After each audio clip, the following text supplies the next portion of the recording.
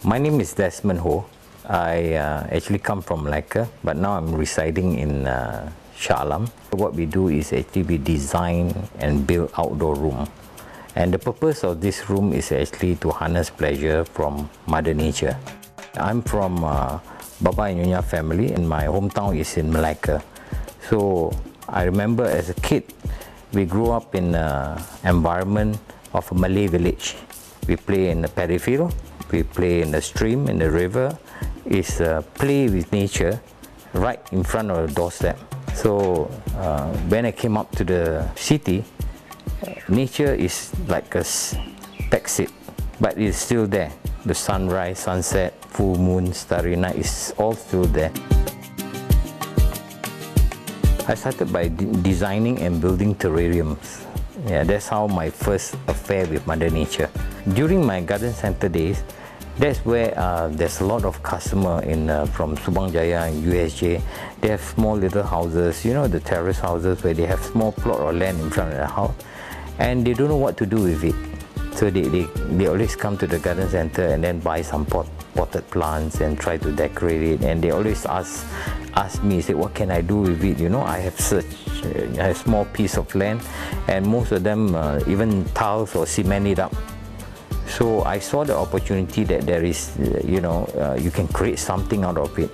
But I'm not going back towards the conventional way of how people landscape their garden, you know, the ground, and then you put in cement and rocks and trying to create a pond, and you work on the garden for 3 weeks or 1 month, and it's such a mess in front of customer's house. So I thought that if I can come up with something which is modular and I can do it very fast and quick, then it'll be interesting. So that's where we come up with a very modular system. In the morning, like a Lego set, in the morning we go in, by the evening we can actually get everything all done up.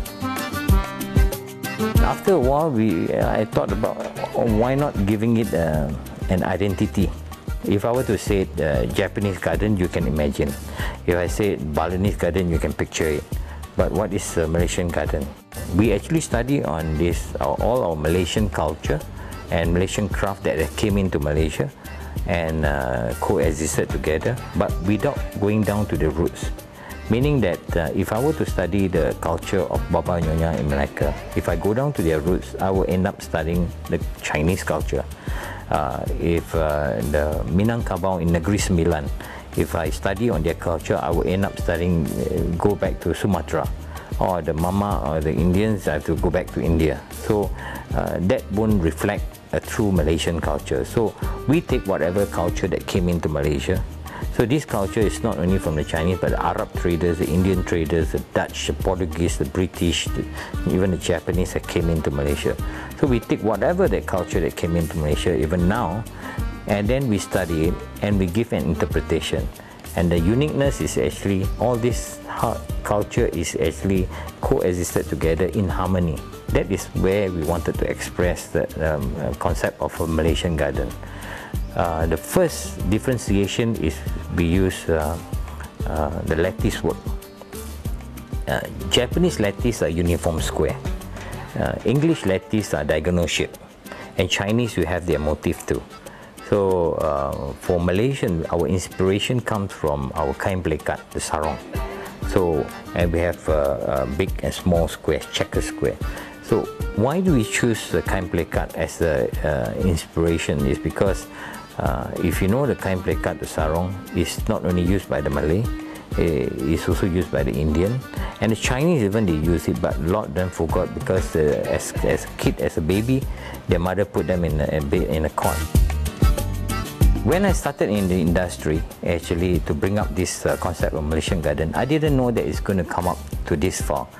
So, but we knew that we wanted to do something that all Malaysians can be proud of.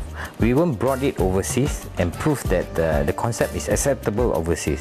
But because the nature of the work, we are actually concentrated only in Klang Valley.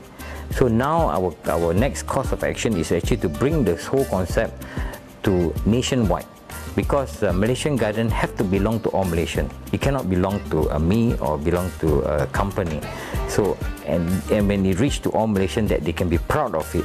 and people from overseas can come down and look at it. Oh yeah, this is Malaysian garden, this is not Balinese garden, or this is not a Thai garden.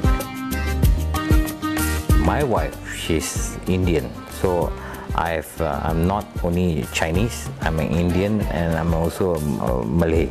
Being Malaysian as today, you can see, is actually sometimes you walk by the street, you can't differentiate whether this person is a Malay or is Chinese or is an Indian. So eventually there will be one Malay races. So I personally grew up in that environment, can understand and can blend in and can be proud that I'm a Malaysian.